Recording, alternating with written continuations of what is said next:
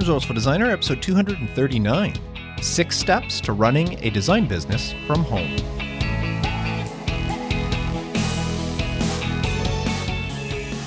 Welcome to the Resourceful Designer podcast, offering solutions to streamline your graphic and web design business so you can get back to designing. And now, your host. His dog, Kira, was named after the Major from Star Trek Deep Space Nine, Mark Descote. Yep, Major Kira Nerys. I had a bit of crush on her back in the day. Now, unfortunately, we had to get rid of Kira, the dog that is. She was a German Shepherd Border Collie mix, and for some reason my son started getting very severe allergic reactions to her, which was kind of weird because we had other dogs and he never had a problem with any of them. They were Shelties. So we had Kira for only a short time and had to get rid of her. Oh well. In this episode of the podcast, I'm going to tell you what you need in order to run a successful business from home. I'm also going to share a tip that you may find useful in dealing with the plethora of browser tabs you may have open. Now, what have I been up to? Well, it's been a slow week for me here. I'm recording this on, actually it's Black Friday today as I'm recording this in the US, which also translates to Black Friday here in Canada. And because it's the Thanksgiving week in the US and the majority of my clients are US based, I haven't really had much work this week, or new work, or dealing with clients. I did have a couple of podcast artworks to do that just so happened to be Canadian clients. So I did do her artwork this week and got her approval on that, but I'm waiting for a lot of other stuff, approvals and such from clients that are just off this week because of the Thanksgiving week in the US. But I spent a lot of time just doing some personal stuff, cleaning up some folders. I went through some fonts. I had some corrupted fonts from years ago that I just decided, instead of trying to fix or trying to find replacements, I just got rid of them. Cleaned up my desktop a little bit, cleaned my office a little bit. Not enough by looking around here. It's still a little bit of a mess, but I did tidy it up a bit and got some bookkeeping taken care of. So not a whole lot done on the design aspect of it, but I'm still happy with the other stuff I got done this week. And it's funny, even the Resourceful Designer community was a little slow this week because the majority of people in there are from the US as well. So a lot of them had prep work to do for Thanksgiving, and of course, Thursday and Friday, not a lot of chatter going on in the community this week. But I can understand, Thanksgiving's a big thing. Here in Canada, we have ours back in October, and it was great, so I wish all the best to my American friends on theirs. But just a quick note, if you are interested in joining the Resourceful Designer community, right now enrollment is closed, but it will open again in early 2021. And if you're interested, you can sign up by visiting resourcefuldesigner.com/community. And I have several people on the waiting list already, and I would love for you to be a part of it as well. And now this week's tip of the week. Now this week's tip, I presume works on Windows as well, but I'm going to state right up front that I have not tested it, nor that I look to see that it does, but I think it does. And that's Chrome application shortcuts. Now, I'm sure there was ways to do these with other browsers, but I just did it with Chrome because that's my default browser these days. And what these are is Chrome allows you to create a desktop application from any website, any web page that you're on. Now, the reason this is important is for certain things, like say you use a billing software that's browser-based. So you don't actually have an application on your computer. You have to log into a browser, which is my case. I just set up recently a new software called Easy Billing 360. I just finished setting it all up as my billing, my invoicing platform. But it's browser-based, which means I have to open up a web browser and go to that site in order to access it. Or the big issue is maybe I already have it open and it's one of the 50 or 100 browsers I have open or tabs. And it's a matter of finding which tab is it, where is it, and it's real pain. So I have Easy Billings 360 that I do that. I also have a software called Plutio that I use to manage all my projects now. It's a digital thing. Again, it's browser-based. Well, before, as I said, I used to have problems because I'd have to try to find the browser tab or sometimes just open a new one. And next thing you know, I had it open in multiple tabs. Well, I found out that Chrome application shortcuts allows you to create an application, a desktop application from any website. What you do is you open the site in a browser window. Then on the right-hand side, all the way to the end, even with the URL bar where the address is, all the way to the end, there's the 3 vertical dots. You click on that, you go down to More Tools, and then there's an option called Create Shortcuts. When you create shortcuts, a window pops up and it lets you name it. So whatever you want to name it, it's usually the name of the web page, but you may want to shorten it to something like in my case, Plutio or Easy Billings 360. And this is the important thing. You want to check the box that says Open as Window. And then you create. And what it does is this actually adds an application to the Chrome Apps folder in your application folder on your computer. So if you go on your Mac to your applications folder where all your programs are, you should find one that's a folder in there called Chrome Apps. And in there, you'll find stuff like Gmail and mine has YouTube and some other stuff. And whichever one you create will now be in there. Well, that is now, if you look, get info on that, it says it's an application. So you can create an alias of it, put it somewhere. You can drag it down to your dock. And when you click on it, it opens up that web page as if it was an application. So it doesn't look like it's in a web browser. It looks like it's a standalone application. In fact, even at the top left of your screen, where normally it says Finder, and if you're in Chrome, it says Chrome. Well, for example, when I open the Plutio app, it now says Plutio up there. And what's even best about this is I can use I forget what it's called on the Mac. I think it's a control center that allows you to switch between applications by using the Control tab on your keyboard, and it'll switch between the open applications. Hey everyone, Future Mark here. I'm in the middle of editing the episode and I just noticed that I said Control tab when I meant to say Command tab. So not to confuse you, the key command in order to switch between applications is actually Command tab. Now back to your regular scheduled program. Well, before, when I was using Plutio or Easy Billing 360 in a browser tab, it would just show Chrome, and whatever Chrome tab was in front would be the one it would go to. Well, now as a standalone application, I can switch directly to Plutio or directly to Easy Billings 360 or any other ones that I create. So this is something, I don't know if I was ever aware of it, but I'd never actually used it until just earlier this week. And when I did, I said, I have to share this on the podcast because this is such a useful tip. Now I no longer have to go digging or open up and wait for the page to load. I have the icon in my dock that I can open it, and I can easily switch between it and my current application by using the Control tab on my keyboard. So that's Chrome application shortcuts. And if you didn't quite follow that, you can either rewind and re-listen to what I said, or visit the show notes of this episode, which is resourcefuldesigner.com/episode 239. And I'll have it all written out there on how to do it. So that's this week's tip of the week. And now, 6 steps to running a design business from home. If there's one positive takeaway from the 2020 pandemic, it's that a lot of people got to experience what it's like to work from home. Now, some realized right away that it's just not for them. They need people around them. They need to socialize. They need an office environment in order to be productive. While others, they got a taste of what being a home-based designer, or even though I hate the term, a freelancer is like. And you know what? They liked it.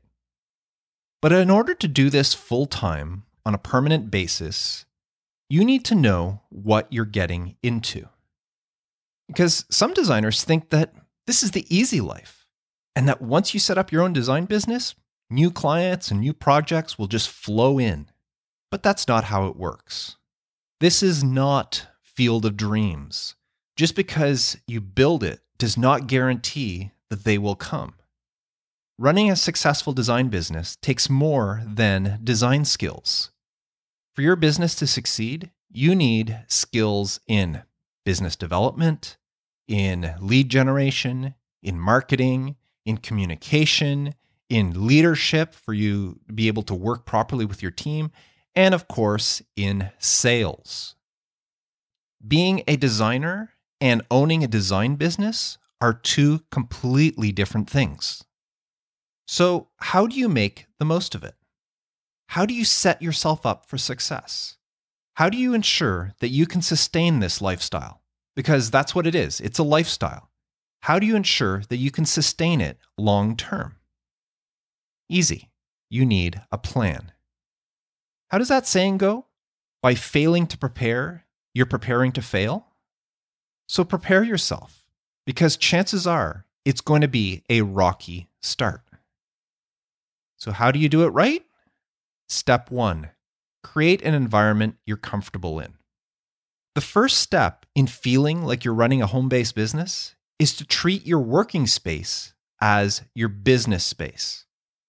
Having a place in your dwelling where you can transition from home life to business life is the key here. If you have a separate room that you can designate as your office, all the better. That's great. That's what I have. But if that's not the case, maybe where you live just doesn't have the space for that, pick a corner and set it up to be your working environment. Get a good office chair. Set up your computer so that it's ergonomically comfortable to work at for long periods of time. And then fill that corner, fill that space with everything you need to work productively. The key here is the more the space feels like a working space, the more productive you'll be in your business. Now, step number 2, keep your overhead to a minimum. Everyone dreams of making big bucks and living the dream while working for yourself. But that's not the way you should be thinking. Remember, it's not how much money you make that's important. It's how much money you keep and what you do with that money, especially when you're just starting out. So even though I said a good office chair is something you should get, it's very important. I don't want you to go spend $1,000 on a good chair if you don't have $1,000 to spend. Overhead is the key here.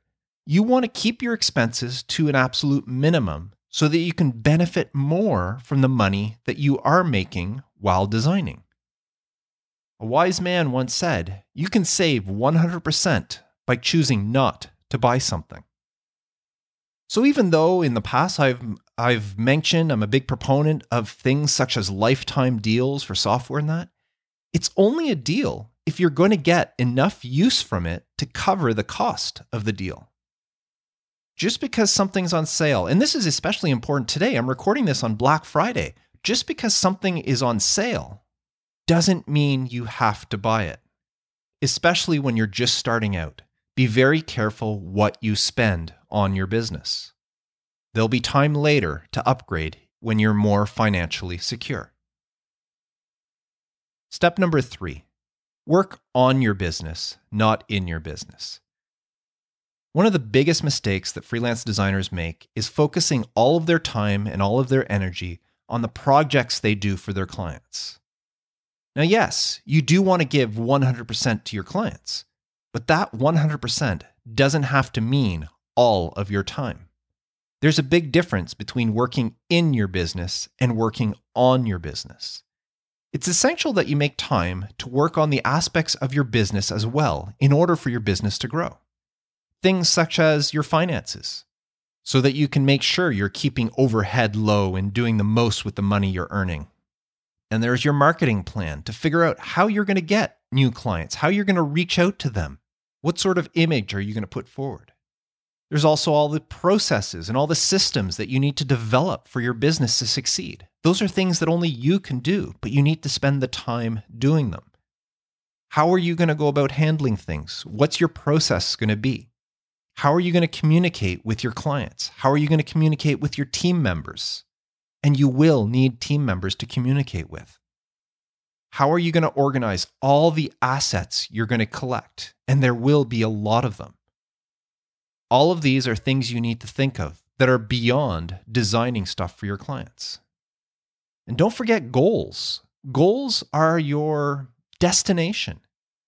They're where you want to be a year from now, 2 years, 5 years from now. Without goals, there's no way for you to measure if your business is succeeding or not. You can't just measure the money that's coming in. There has to be other factors taken into consideration in order to determine if your business is successful. Just because you're an office of one person and that you're making money from a few clients, don't think you can avoid treating what you do as a business. And for any business to succeed, it needs to evolve with the times. So schedule the time to work on your business and not just in your business. Step 4, be proud of your home-based business. Never shy away from the fact that you're working from home. There may have been a time when working from home was looked down upon, frowned upon, but not anymore. Right now, it's the end of 2020. And if there's anything this year has taught us, it's that working from home is a viable option. It no longer has the negative stigma it once had associated with it. In fact, many people will be envious of you now when you say you're working from home. The same can't be said several years ago. But nowadays, it's perfectly normal. And that's the key point here. You should take the attitude that you are working from home, not working at home. You're working from home. There is a difference. Remember, you're running a business just like every other brick and mortar business out there. When you drive through town and you see all these stores, your business is no different. It just so happens that your business is situated in the same location that you call home. And that's why you have to take that attitude that you're working from home. You're not working at home. There is a difference. Now, step number 5, look the part. Just because you're working from home is not an excuse to look unprofessional. How you present yourself, how you present your business is vitally important to your success. I'm a t-shirt and jeans kind of guy, and there are days where I just don't feel like shaving. But anytime that I'm meeting with a client, whether it's in person or virtually, I make sure to look presentable. I dress up, I shave, I make sure that I look okay. Because I want to come off as the professional person that I'm trying to portray to my clients. If you present yourself as the starving artist, your clients won't take you seriously, and you'll never be able to charge them the prices that you truly deserve to be earning. So look professional. And if you need an actual business environment to meet with clients, if you can't go to their office and your home is not the place you want to invite them to, look into daily office or maybe daily conference room rentals at a local co-working space. A lot of cities have them popping up. For a small fee, you could rent a room for an hour and meet with the client there and look professional. Now, of course, looking professional also applies to all your visual branding, your logo, your website, your social media, and all of that. But you're a designer. I shouldn't have to tell you the importance of a good brand and how it can affect a business. Just remember, all the work that you do for your clients, the same applies to you and your business as well. I know it's hard as designers to do our own work, but you got to make the effort to look professional. And step number 6, be honest with yourself. Everything I said may be well and good, but you have to be honest with yourself before you get too far down this path of working from home. Not everyone is suited to work from home. Nobody knows you better than you know yourself. Do you have the work habits required to do this alone?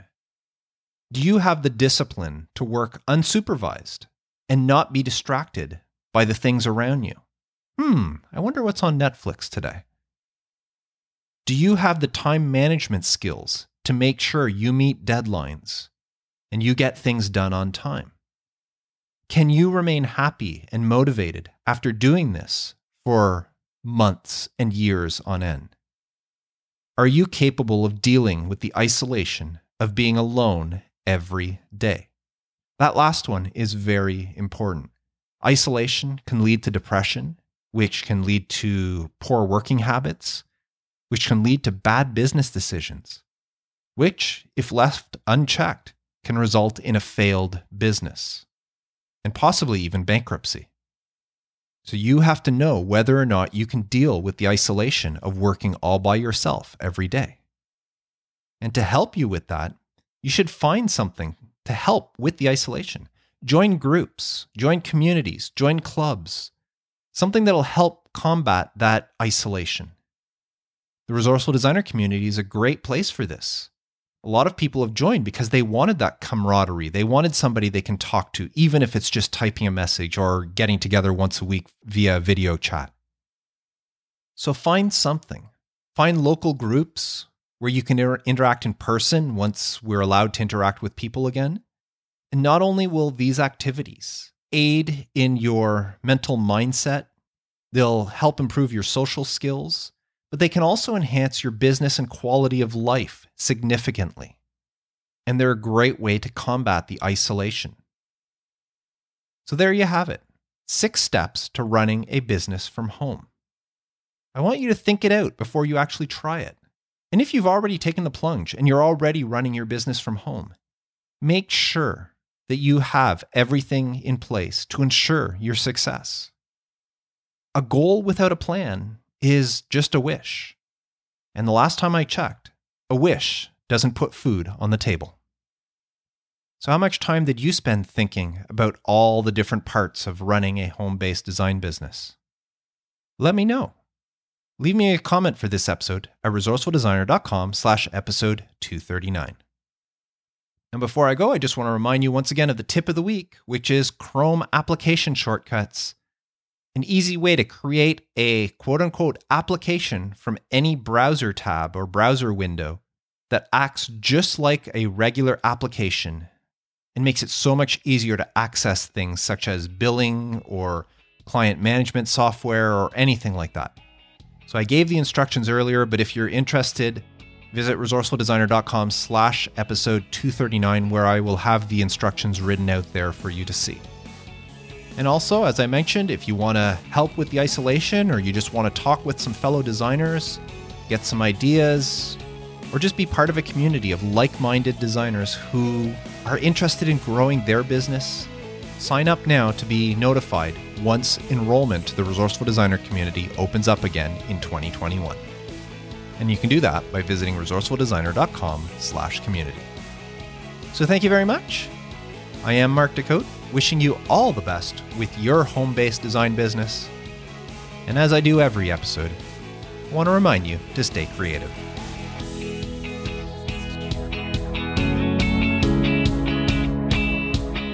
Thanks for listening to the Resourceful Designer Podcast at resourcefuldesigner.com.